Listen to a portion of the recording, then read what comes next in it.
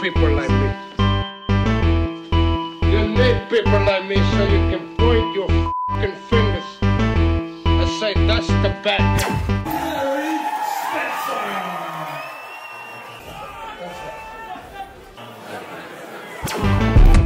That's the bad guy. That's the bad guy.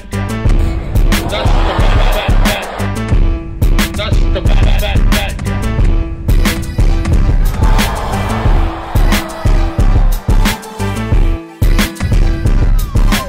Loud, not big, bitch! Welcome to the motherfucking relay. We're covering today's top boxing news. Ow!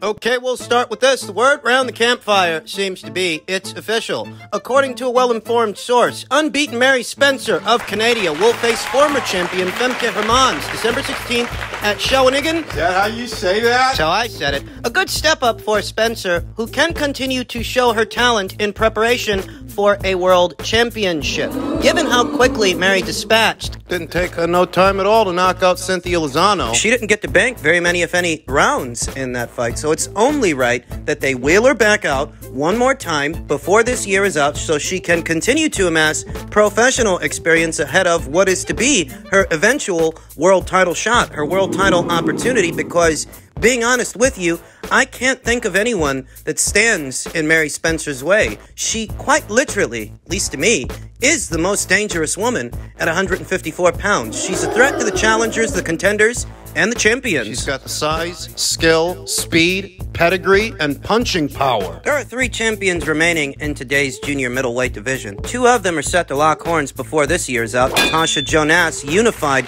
junior middleweight champion Natasha Jonas, and Marie-Eve Dicaire of Canada. The 3rd world champion at this weight, newly crowned WBA junior middleweight champion Terry Harpier, is on holiday. They may not realize it, but they're working on the clock, and they need to work fast to do a fight between them beyond this year's unification match. Mary's coming. They ain't got all the time in the world to sort it out. They don't still want to be there when Mary Spencer comes a-knocking. For now, she's going to be opposite the ring former champion Femke Hermans, who has shared the ring with the likes of Alicia Napoleon, Clarissa Shields, more recently, Sylvania Marshall, the first woman to ever stop Belgium's own Femke Hermans. Femke, who has since rebounded off that knockout loss. Femke, who sports a professional record of 13 wins with 4 losses, no draws with 5 knockouts, having only ever been stopped once. Just once. She's coming off a unanimous decision win over veteran journeywoman career opponent Bohana Libiziuska. She got stopped by Savannah in April, rebounded off the loss, bounced back in June. Certainly a more solid opponent than Cynthia Lozano, who I told you she wasn't going to last in there with Mary. Perhaps Femke, the former champion, can give her a little bit more resistance, maybe last a little longer, though I wouldn't be surprised if Mary stops Femke in similar fashion to what Savannah did. Now, Savannah stopped Femke Hermans up there at middleweight. This will be a junior middleweight contest. Mary's fought 5 times this year, and she's only getting better. She's only getting more dangerous. Inching closer towards an inexorable world title shot, a world title opportunity. It's just a question of which one it's going to be. Is it going to be the WBC? Is it going to be the WBA? The IBF? Because Mary Spencer, she's got a well-to-do promotional outfit behind her, and they're keeping her busy. They're keeping her active. I think that Femke Hermans, given her experiences, she can at least last longer than Chris Namis did, than Cynthia Lozano. I think this one might go more than just 1 round. Just 1 round. But like I said before, I wouldn't be at all surprised to see Mary stop Femke the same way Savannah did. For some of the same reasons that Savannah stopped Femke, because she's a statuesque, physically imposing fighter with real punching power, real stopping power, and skill. Emphasis on skill, because you can have all the punch and power in the world. It don't mean nothing if you can't land, if you can't set up your shots properly. Mary can. Mary Spencer was a special amateur. She's a special fighter here today, and she has everything it takes to rock today's junior middleweight division to its core. Mary Elizabeth Spencer! Mary's reckoning! Everybody in the junior middleweight division, the challengers, the champions, they have to batten down the hatches because I don't see nobody out there that can handle Mary Spencer's size or movement or speed or skill and her punching power. I don't see nobody. Yeah, Femke Hermans is a former champion and she's experienced and she's 5 years younger than Mary. But I don't think any of that is going to matter once both women are in the ring. I think Mary likely stops Femke the same way she just stopped Cynthia Lozano and Chris Namis before her. Mary Spencer to win is the pick. In whatever fashion she sees fit. Because beyond that, she's got bigger fish to fry. In other news, the continued fallout of the Conor Benn versus Chris Eubank Jr. collapse, Conor's positive test, resident ped cheat Jarrell Miller on Eddie Hearn's handling of Conor Benn's positive drug test. Eddie Hearn's really trying to dismiss it like it's nothing when it's his fighters. When it's other fighters, he's quick to say something about it. We all know Eddie is a hypocrite. And you know what? Jarrell's onto something. He is. He's not wrong. He's right. Eddie Hearn is a hypocrite.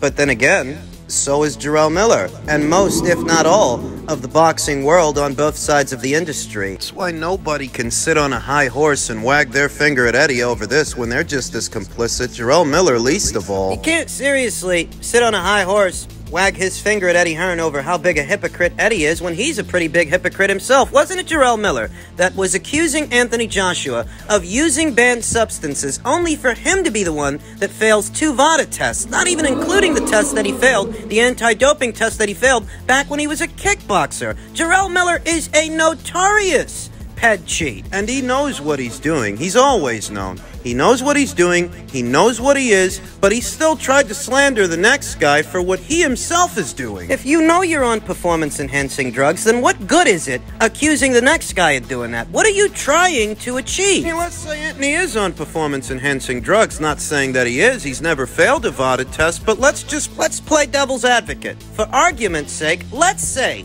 that everything Jarrell Miller accused Anthony Joshua of, let's just say that all of that is true. What difference does it make to you? Why should his peds bother you? You're on them too. Aren't you two playing the same game? If we go with your logic. That is, if we go with Jarrell Miller's accusations that he levied against Anthony Joshua, the most that means is that the both of you are playing the same game, and that's about it. So why What are you dry snitching on that guy for? This is the problem that the entire industry, the entire sport faces. No one, not the fighters, not their managers, not their promoters, not even the fight fans themselves, no one can sit on a high horse wagging their finger in anyone's face when it comes to doping in the sport of boxing when most everyone in boxing is complicit. Every single fighter that pisses hot has a lofty explanation for how it happened. It's always the same thing. It's the same song and dance. The fight fans themselves are hypocrites. They pick and choose when they want doping in the sport to matter, so long as it doesn't pertain to their own favorite fighter. Whether you're talking about Canelo Alvarez or Tyson Fury. Hypocrites. Hypocrites as far as the eye can see. So spare me the Eddie Hearn is a hypocrite bit, okay? Eddie Hearn is one hypocrite among several hypocrites. You among them. One among many. Let he who is without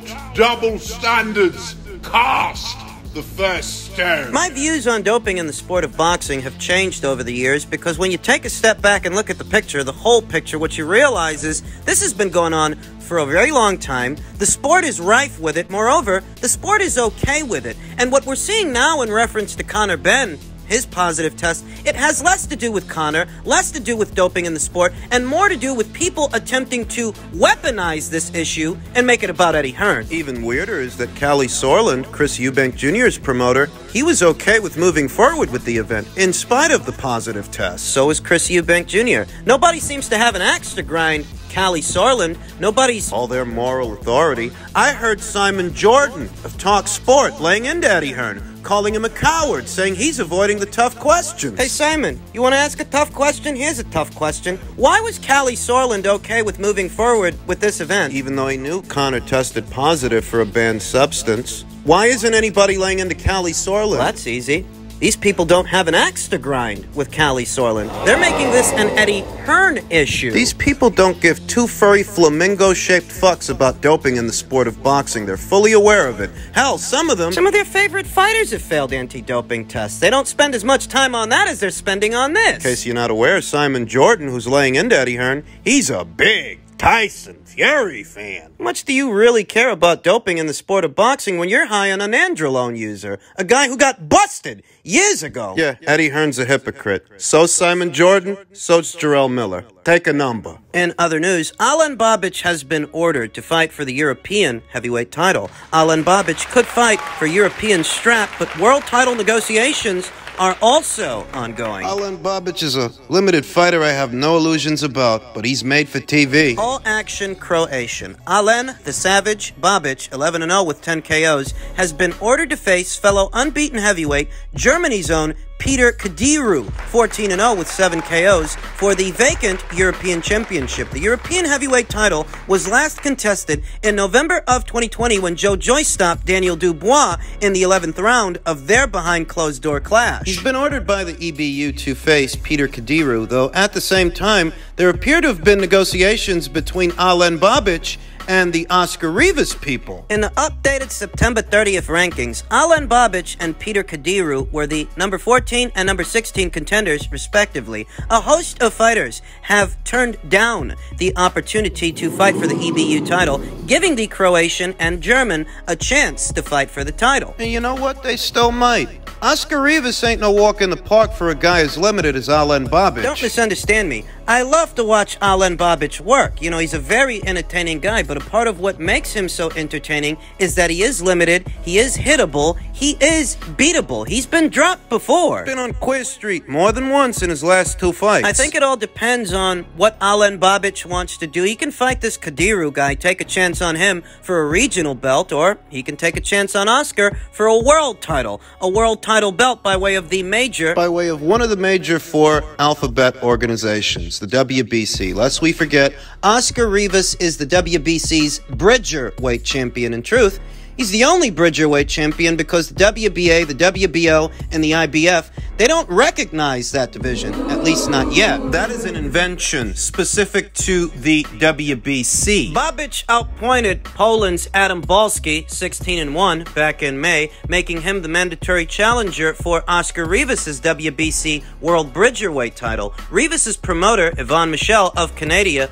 told Fight Freaks United Dan Rafael that they are in an early stage of discussions with Babic. Michel would like to make Rivas versus Alen Babic in Montreal, whilst Eddie Hearn would like to stage the fight on November 26th on the Dillian Whyte undercard, where Babic is slated to return. Alen Babic is 11-0 right now. You know, it's a bit soon to fight for a world title, even a Bridgerweight title. Though at the same time, what kind of chances does this guy stand? What kind of chance does he really stand of winning a full-fledged heavyweight title? You know, if he forgoes this world title shot on the premise that he might get another one down the line, will he get another one down the line? Can he really afford to walk away from this fight here and now? Most guys 11-0, they're not fighting for full-fledged titles. They're not. That's the truth. So if Alen Babic were to decide to forego the WBC title shot in favor of the EBU title shot, I'd understand. I would. It's just that given Alen's limitations as a boxer, you wonder if another opportunity like that one will ever come around. I don't think Alen stands much of a chance of seeing himself crowned a heavyweight champion. He gets to that upper echelon, those upper tier heavyweights, they'll splatter this guy. They'll have to scrape him out of the ring with a spatula. Like I said, I like watching Alen Babic in action, but I don't have any illusions about him either. He stands a better chance of winning a Bridgerweight title than a heavyweight title, and that really would be Alen's best bet at seeing himself crowned a world champion of any kind. So, you know, that's the question. Given Alen's limitations as a boxer, how many more opportunities like this one to fight for a world title, how many more are going to come around? If Alen Babic passes on this thing, Oscar Rivas will move into a fight with Lukas Rozansky, and Alen would presumably fight for that EBU title. And because Yvonne Michel wants it in Canada, and Eddie wants it in the UK as soon as next month, Alen Babic might pass on this thing. We're in the middle of October. Eddie wants to do this thing sometime in November. Yvonne Michel said they're in the early stages of negotiations. Early talks. You just don't get the sense they've got enough time to do this fight. Not by November, anyways. November 26th? No way. Not unless Alen Babic plans on fighting in Montreal. On an Yvonne Michel promotion where Oscar Rivas will have home field advantage, and he will be the house fighter. No, I don't think so. I don't think Alen is about to do that. I think Alen, in all likelihood, may return on November 26th alongside his buddy, Dillian Whyte. Dillian Whyte, whose potential opponent options range from Otto Wallin, Jermaine Franklin, Dempsey McKean, and Chris Arreola. You know, there was a rumor a little over a week ago that Anthony Joshua had sent Chris Arreola an offer to face him in his comeback fight in December, and I didn't buy into that. I didn't believe it. Eddie Hearn very recently dispelled that rumor, and we talked about that in my previous video. He is, however, in the running for a Dillian Whyte fight. Dillian Whyte, who was stopped earlier this year by Tyson Fury. Dillian Whyte has headlined his own shows for a while now, fought on pay-per-view on the Sky Sports platform. He has a following of his own, but I don't really get the sense you can sell people an Arreola fight as a box office fight. Perhaps the saving grace is that maybe it won't be a box office fight. Maybe it won't be a pay-per-view. Well, you know, even if it isn't, who wants to see Whyte versus Arreola? Chris Arreola's over the hill. This is intended to be a rebound fight for Dillian Whyte to get him back in the winner's bracket, but I don't know. Chris Arreola, bit of a tough sell. Otto Wallin, I think Dillian would be biting off more than he can chew, fighting someone as ambitious as Otto Wallin. We saw what Otto could do when he's switched on. He can be quite formidable. Tyson Fury knows all about that, and the bloody grimace Otto Wallin gave him when they fought over a year ago. I'm not actually against Dillian Whyte taking on Otto Wallin for his comeback fight. They were supposed to fight before the Fury fight, but Dillian Whyte reportedly pulled out injured. A lot of people didn't believe he was injured. A lot of people felt he was preserving himself for Tyson Fury, but better still, regardless of what you believe, they do have some unfinished business, and I'm not against the fight. I'm just saying. For Dillian, that's ambitious. It would be. I don't get the sense Dillian's going to fight Dempsey McKean in November because Dempsey McKean is going to be in action this weekend. He's fighting on Matchroom's Australia show with Sky Nicholson, Jock Barvis, Liam Bottle. That would be less than ideal for Dempsey McKean, who, I don't know, maybe he gets a little bit banged up in the fight, suffers a cut, anything that could impede him getting back out there as early as next month. I just don't know. And they also mentioned American heavyweight up-and-comer Jermaine Franklin. 21 wins, no losses, no draws. 14 knockouts, and not tested, not battle-tested at this level. I know that Dillian Whyte has his flaws. He has his drawbacks, but he's been a bona fide top 10 heavyweight for years now. Jermaine Franklin has never fought someone quite like this. Jermaine Franklin, who's fought one or two familiar faces in Jerry Forrest, who he won a decision against, Rydell Booker. Jermaine last saw action earlier this year in May against Rodney Moore, who he stopped by way of a technical knockout. Journeyman level guy, losses in the double digits, about 21 of them. A career opponent. That kind of guy, that kind of opponent. And those are, for the most part, the kind of guys that young Jermaine Franklin has been fighting. A little-known, unbeaten American heavyweight that has been flying largely under the radar, and he's not with a major promotional outfit. Jermaine Franklin is a distinct possibility and perhaps the cheapest alternative. He might be. I mean, Chris Arreola, he's been around the block. So is Otto Wallin. I don't know. Maybe Dillian ends up fighting Jermaine. Maybe he fights somebody else. One of the other guys. We'll see.